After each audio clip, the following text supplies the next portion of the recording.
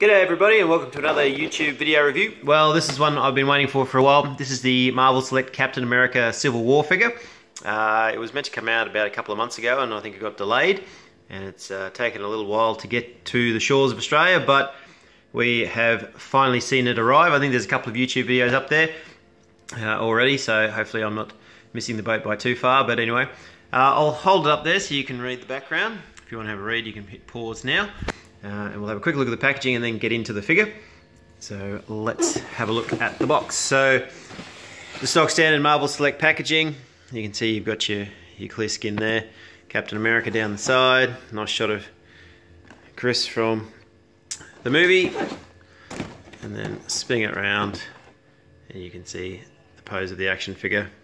It does have two other figures in the line. You've got Iron Man and Winter Soldier, and if you collect them all you can create the Avengers base, which is actually quite a nice one, probably to display all your Avengers figures on, if you've got it. Unfortunately, I'm not a big fan of the Iron Man figure or the Winter Soldier, so I won't be collecting them, but I'm pretty sure someone else out there will and line up all their Avenger figures. But that's enough of the box. Let's get on to the figure. Now, a lot of the reviews, the figure itself, talk about the accessories, but one of the big things I've got is, with this figure is the paint chipping, and I'll get onto that in a minute. But let's have a quick look at the accessories. Comes with 6 hands, interchangeable, so he's obviously got 2 hands plugged in already. You've got 2 fists there, a left and a right, and then sort of a saluting hand. Thought he was actually going to hold it so he could hold the shield out, but unfortunately the shield doesn't stay too well in his hand. I suppose you could use some blue tack, or if you were really keen to pose him with him catching the shield, you could probably glue it in if you liked. You can already notice there on the shield there's a paint chip. This is pretty much stock standard for this entire figure. Every time you move a joint or you remove a hand, there's small flakes of paint come off. So my figure, unfortunately, is probably going to stand in the pose in which he's in there. The shield itself is very loose. Try and get it off his hand there if I can.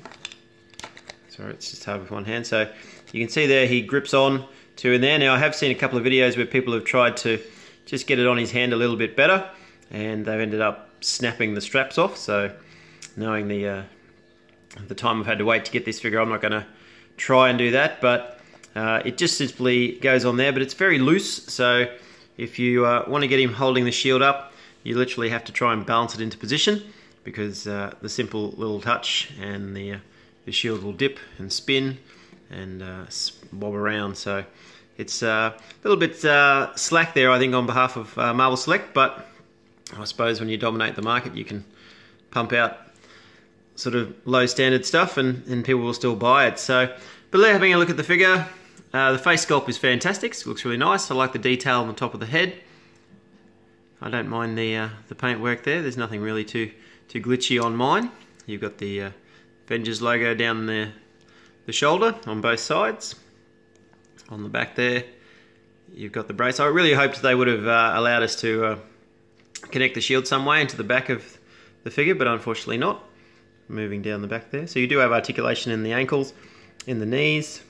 I believe there's meant to be swivel in the thighs there, but mine just doesn't swivel at all. It's just rock solid. I don't know if it's stiff or it's just meant to be that way, but again, it's not something I want to force. You can see I've even got a gap in mine, so it looks like the joint doesn't even close properly. So again, you can do the splits with the cap figure, so his legs do come out. You can see the joint there. Nice torso joint. The belt's loose, so it can spin around. There's no holster, so obviously Cap's not carrying any weapons.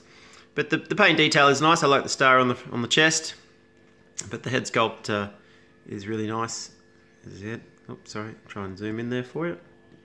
Gone out of focus.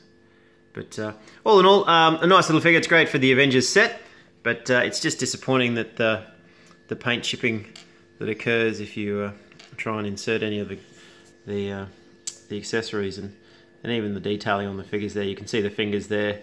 You've got brown paint splotched through it all. So it's just almost like it's a bit of a rush job rather than doing some quality, and you can clearly see the paint chip there on the shield. The shield itself is quite nice. It's not as big as the Winter Soldier Captain America, but it's a nice size to go with the figure. But anyway, thanks for watching. Stay around. I've got to do a review of King Thor, the Build-A-Figure series set. I've also got Barbarian Hulk, which is one of my favourite figures, and I'm also got the knockoff or bootleg of the Iron Man Marvel Now Kotobukiya Artifacts figure, so hang around for that one as well. But anyway, thanks for watching, keep subscribing, cheers!